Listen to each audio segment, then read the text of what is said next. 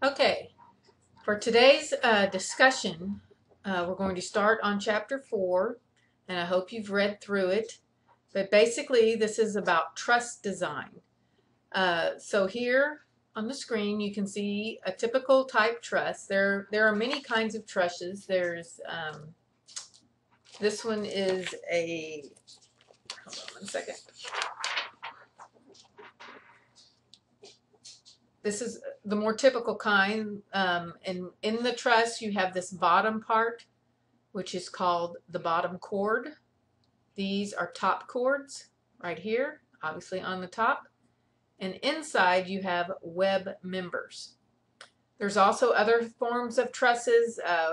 Just for your information, there's scissor trusses, there's Pratt trusses, Howell trusses, Warren trusses, etc. And all of these, of course, have to be designed by an engineer to figure out if they can hold up the load which they're going to carry. This obviously looks like it's going to be a roof truss. So in order to do that, architects have to be familiar with it too. And how are you going to figure out this? Basically, what you're going to do is turn it into a bunch of free body diagrams. And they're already circled here. You've got one here you've got to study. It's everywhere there's a joint. 2, and it's called the method of joints. That's why. 3, 3 over here, they're going that way. 4, 5, 6, 7, 8. So through this method of joints, you can figure out how the stresses and the loads that are on the truss, and then design it properly. So there are, of course, there are several steps in designing and solving a truss. First, you've got to find the reactions. We've done that before. We did that on beams last week. To do that, you've got to start with any joint where there are no more than 2 unknown forces. Meaning you can't solve it if there's 3 unknown forces. There can only be 2. So then you draw a sketch of the joint or the panel joint and apply the law of statics, or the equations of equilibrium, which, if you recall, are the sum of the horizontal forces equals 0, the sum of the vertical forces equals 0, and the sum of the moments equals 0. So here you see I've written out the first equation to find the sum of the moments about the left reaction. We've got a reaction here on the left and a reaction here on the right. So it's just like we've done before. Sum of the moments about the left is going to equal the sum of the moments about the right. So first we have this first force, which is 400 up here, times 8 going in the positive direction clockwise, plus the next force, which is going to be this 200-pound force that is 16 feet away. 8 plus 8 is 16, positive. Then we're going to have a 200-pound force that's 24 feet away. 8 plus 8 plus 8, right there. And then there's going to be your right reaction, which is going to go counterclockwise, so that's negative, and that's going to be 32 feet away. We don't know its amount yet, so we're just going to call it R, but this is how we're going to figure it out. So the sum of the left, moments about the left, is all the forces minus the reaction on the right is going to be equal 0. So you do the math. You've got 3,200 plus 3,200 plus 4,800 minus 32 times the reaction on the right equals 0. Then you have 11,200 minus 32R equals 0. Then you can say 11,200, move the 32R over to the right, equals 32R. Then 11,200 divided by 32 is going to be 350 pounds. So you know that this R is going to be equal to 350 pounds, and that's already written there. But that's one of the first things you've got to figure out. Then, of course, we're going to do it for the other side. Sum of the moments about the right side. So you've got the left they're calling it L here, times, our picture's back up here, L times 32 feet, and which direction is that going? Clockwise, minus 24 times 400, that 400 is going down, that's going counterclockwise, so it's minus, and then minus 200 times the 16 feet, and then minus the 200 times the 8 feet.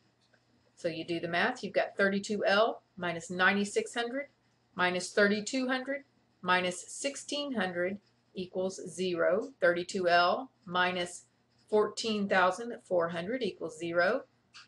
Do the algebra. 32L equals 14,400. 14,400 divided by 32 gives you your left reaction of 450, which is already drawn up here.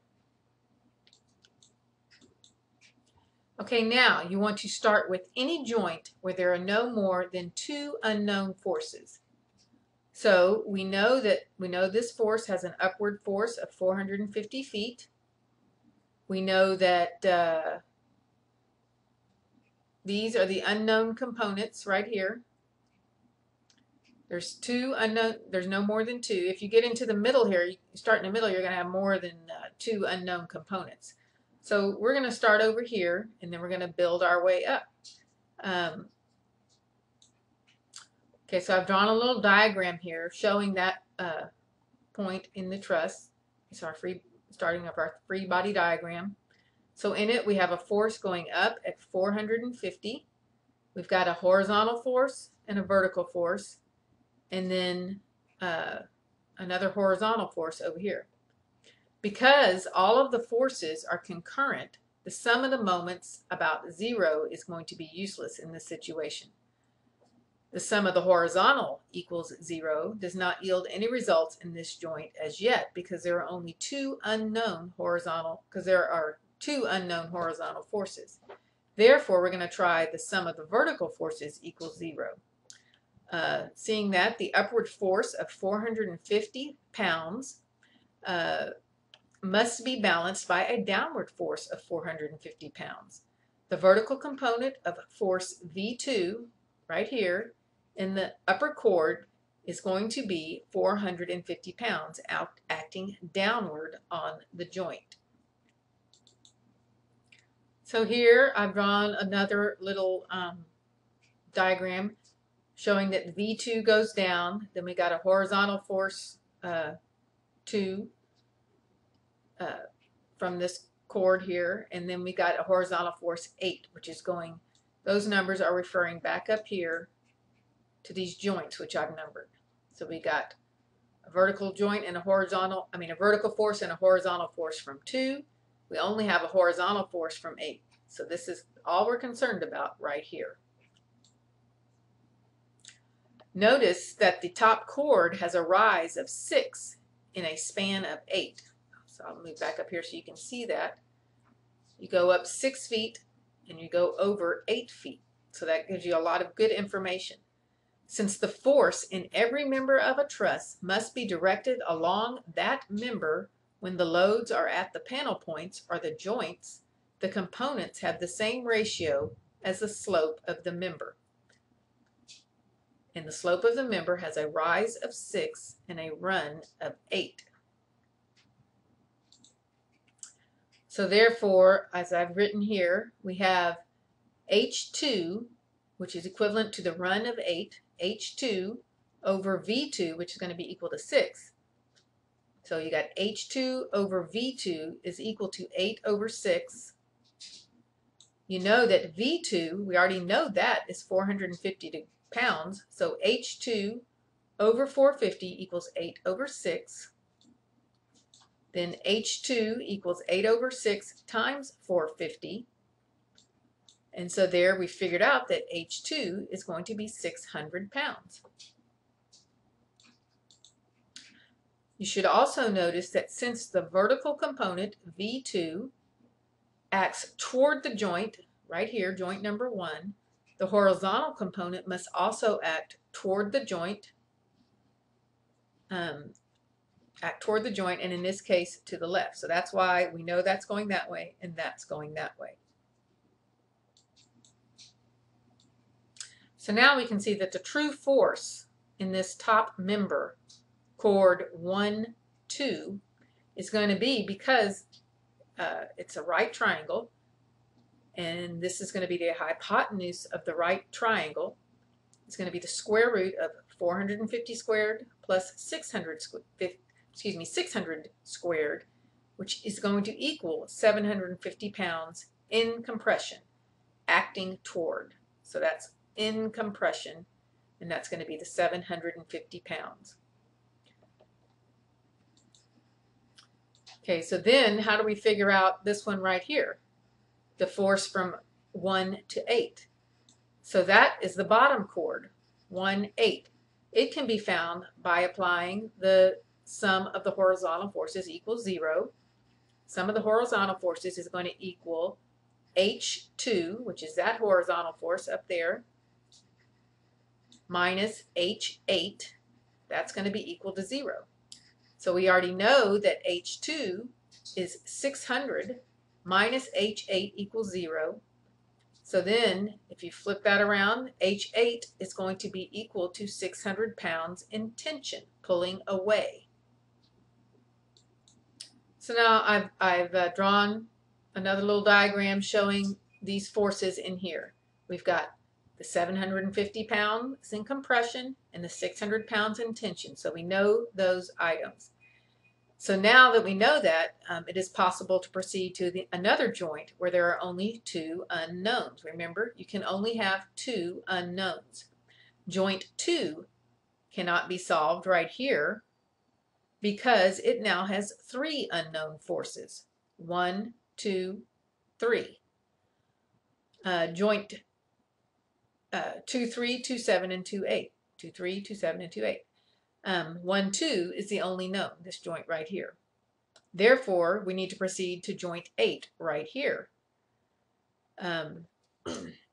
Since 1, 8 is known, that joint has only 2 unknowns, 2, 8 and 8, 7. So we're going to proceed. Okay, so here I've drawn a diagram of joint 8 showing the 600 pounds in tension. Intention means that it's going to be pulling away from the joint.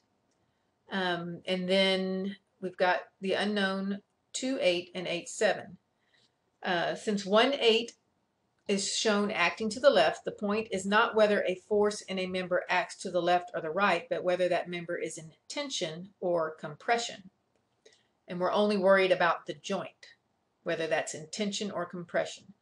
Now apply the equations of equilibrium. Since the member 1, 8 is in tension, then its force at joint 8 is in tension. Therefore, the sum of the horizontal forces equals H1 minus H7 equals 0. So you know that H1 is 600 minus H7 equals 0. And you got 8. If you flip that around, you're going to have H7 equals 600 pounds in tension. So here I've written that out for you. The sum of the horizontal forces equals 0. There is no vertical force at joint 8. Therefore, V is going to equal 0, or V equals 0, and is called a zero force member.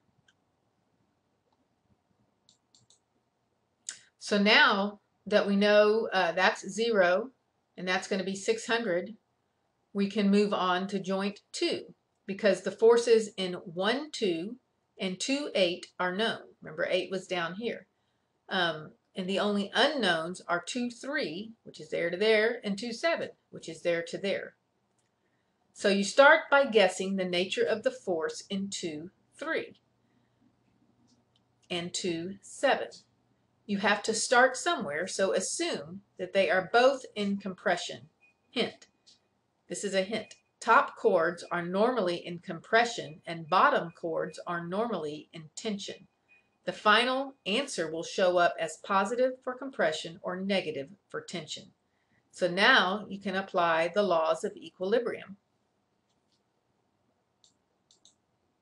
You can see on this diagram that it's broken down. We've got a vertical force in this 3, and we got a horizontal 3, And remember, you've got the 8, 6, you've got a horizontal 7, and you've got a vertical 7. So if you want to try, the sum of the horizontal forces equals 0, which is going to be equal to H8 minus H3 plus H7.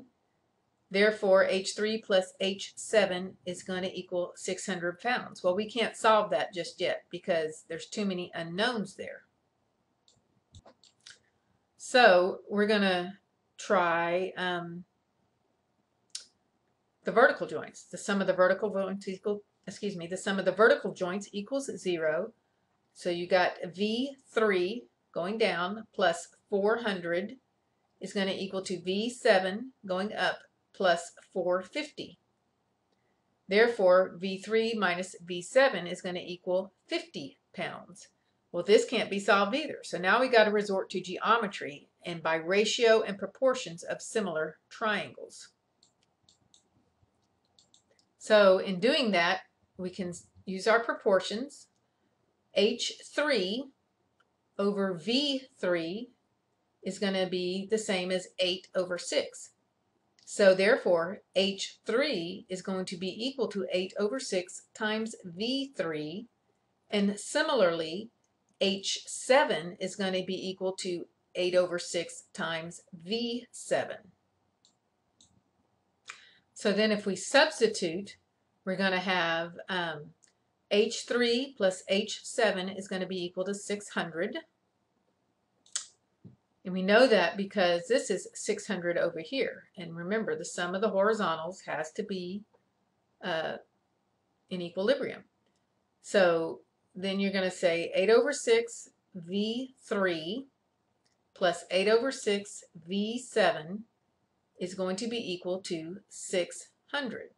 Multiplying through by 6 to get 8 V3 plus 8 V7 is going to be equal to 3,600.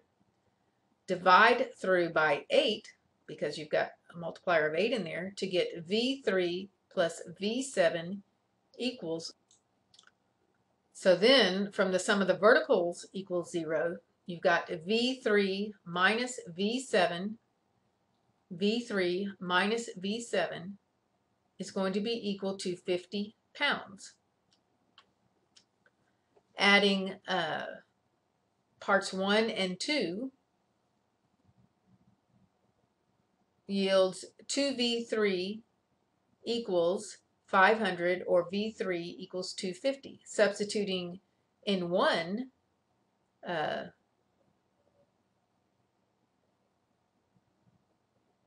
then we're going to get 250 plus V7 equals 450, or V7 equals 200.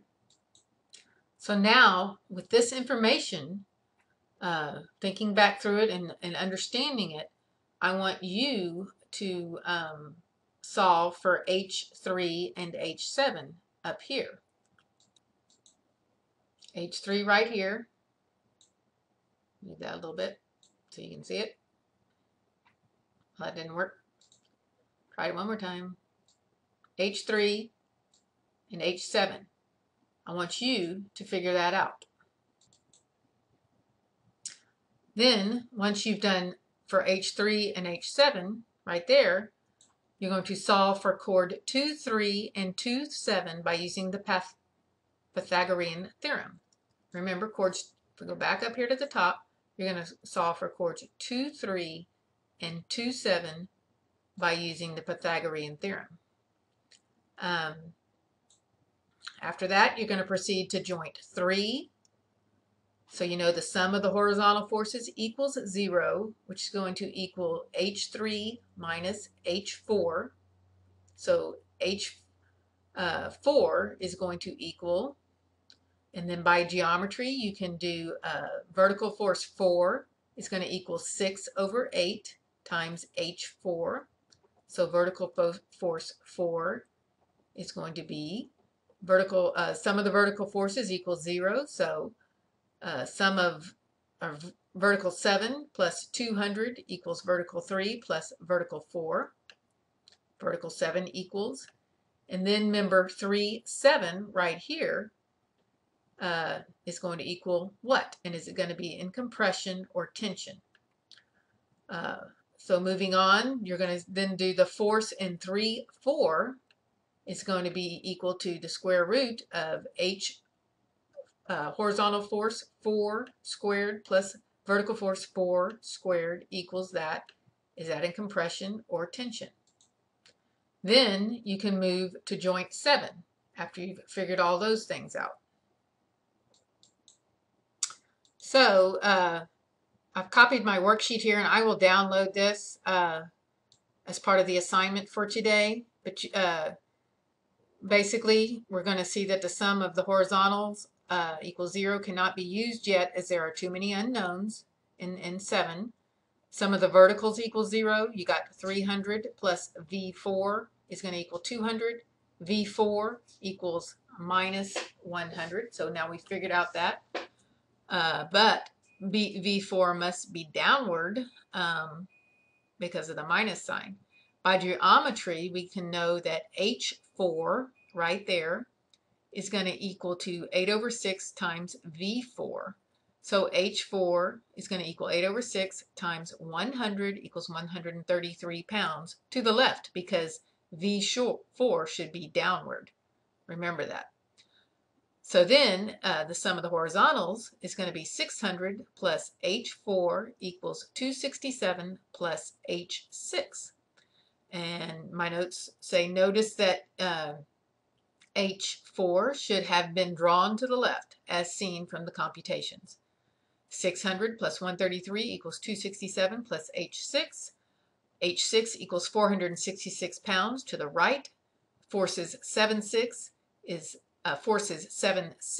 466 pounds in tension, and force 7.4 is going to be the square root of 100 squared plus 133 squared equals 166 pounds in compression.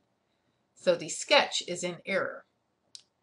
Then moving on, joint 6 can be solved. The sum of the vertical forces equals 0.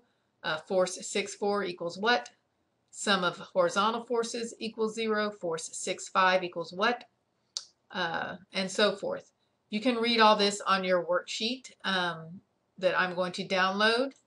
And then you can certainly ask questions. And I expect you to come to class on Thursday with this filled out as best you can, and we will continue the discussion then on this method of joints, and we'll discuss a little bit about the method of sections on Thursday. So that's it. Be sure and leave your comments. Bye.